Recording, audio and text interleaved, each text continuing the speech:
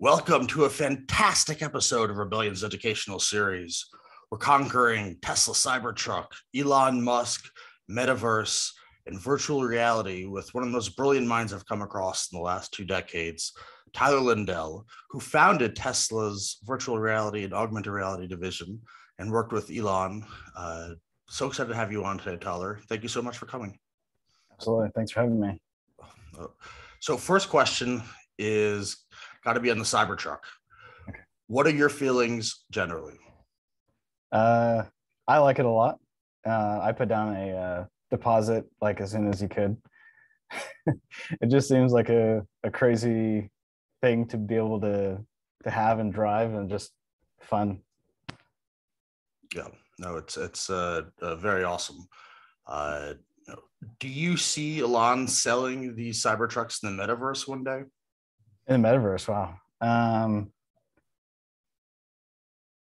don't know. He's got a lot of ideas, that are often out there. So I would not be surprised.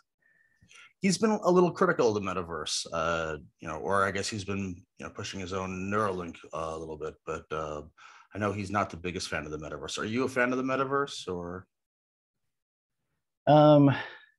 So since the metaverse has been becoming more and more talked about as a quote unquote metaverse, it's starting to have XR types of stuff in it where you can virtually or augmented go and do different things in another world or something like that. But there's a lot of things that are being added to it to call it the metaverse, like Web3 and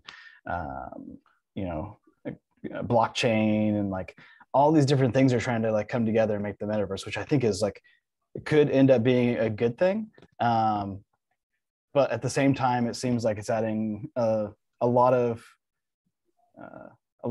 stuff to something that's already super new, and it's causing more people to talk about it, which is good. But I think it can also be adding a lot of confusion. Yeah, I don't think most people really understand what the metaverse is. And, you're someone who obviously very much understands virtual reality. Do you think the technology for VR is here today for, a universal embracement of the metaverse, or do you think VR is still too far off? I think hardware, we're definitely progressing in the right direction.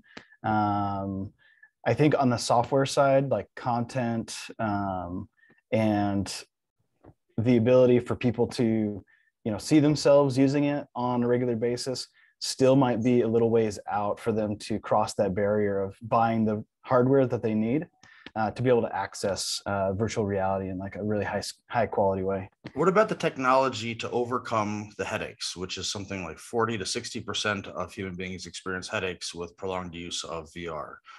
Is that 5-10 years out? Are we never going to conquer that?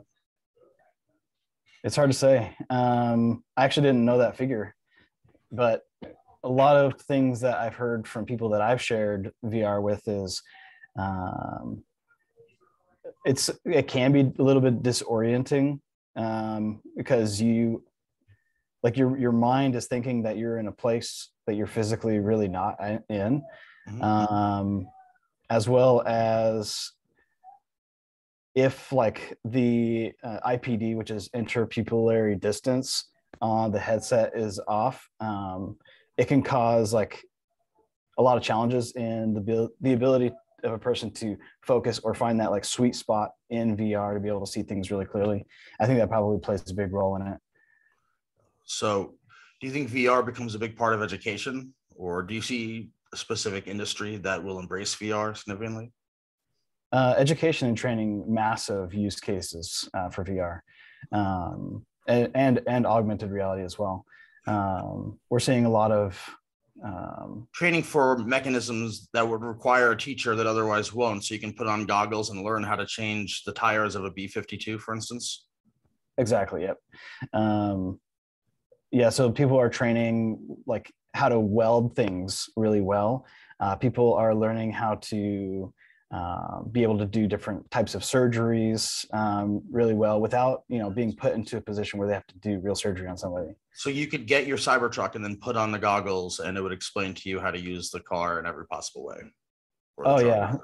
Yeah, it could be broken down in a way where you could take apart the entire vehicle and put it back together. Do you think Tesla has a major advantage in driverless technology, or do you think they're just a little bit further ahead than Ford? I get such different answers on this. I think where their biggest advantage comes from is the training on their deep learning models. They have so many vehicles out there, so many miles, tracked, so many different situations in their database to like train their learning models on. Like that puts them massively ahead. Like being able to train deep learning models can be excruciating if you don't have the right amount of data. So do you think that in time, not only will you buy a Cybertruck, depending on its, how many motors it has, but also maybe the size of the computer that runs it? Is that going to be a price figure as well? The size of the computer that runs it, or as in, if your computer has greater processing power, do you think it'll figure into the price of vehicles in time? I think it already does. Yeah, because Tesla already has their own AI processing chips and stuff. Yeah. Oh, really interesting. So, speaking of AI processing chips, while we're on it, yeah, do you think that we're going to see continual technological leaps, or do you think that we've kind of hit a plateau, with AI processing in the near 3 to 5 year future? Whenever I think about AI, I think of it in logarithmic terms, because like we're just kind of like in this really low state right now, which could seem like a plateau. But it seems like as people get more into using it, and a wider variety of people get into being able to build models and train models, you get a lot larger diversity in people with experiences and backgrounds, and then they find new ways to implement an old model, or find new ways to put together new models. And eventually, I think that we'll hit this really big arch up, where we're able to use AIs to train AIs. So I think that we're really down here at this very bottom. Gotcha. By the way, speaking of educating VR for oneself, are there any free courses or books that you'd recommend for people who are already post-college or postgraduate school and want to pick up some VR knowledge? Yeah. If somebody's looking to learn how to create XR content, like there's a lot of videos on YouTube that'll show you how to use like Unity or Unreal. Like those are the two baseline platforms that people are using to build out XR content. There are a few new like web-based platforms where people can go and build out this content. But if somebody wants to learn in more of a traditional setting and have somebody who's going to back them and also provide like excellent teachers, XR Bootcamp is absolutely wonderful. XR Bootcamp, awesome. Yep. Where did you learn VR? Just learning it through watching YouTube videos. That's how I taught myself how to program too. YouTube videos, some Udemy stuff. Awesome. No, Tyler, you're definitely one of my heroes and inspiration to the new world. So what about Ford's F-150? Do you think that'll be as big a hit as the Cybertruck in terms of, I guess Cybertruck isn't even out yet, but it's right. Already got 2 million orders, and the Ford F-150 has propelled Ford stock maybe 50% in the last few months. Do you have any feelings on that? Ford has a group of really loyal followers, and the Ford F-150 has been maybe one of the best-selling pickups in the country for a long time. Of the Ford products, I like their pickups best. What I'm concerned about is, I guess, how quickly they can catch up. And maybe their goal isn't to catch up, right? Maybe their goal is to serve a different category of people that are like no Tesla, right?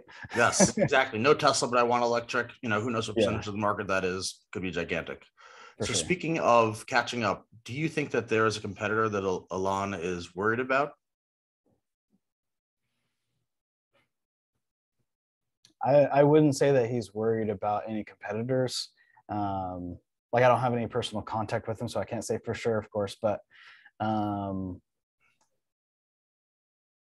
like they have like propelled like super fast, and they have like people that are absolutely diehard about their brand and about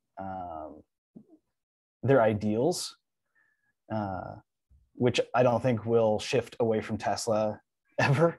And then there are some people, likely on the fence between like either them or Ford or Rivian or something like that. But when I look at Ford and Rivian, I mean, they're probably where Tesla was like 10 years ago or more. Gotcha. So how is working with Elon?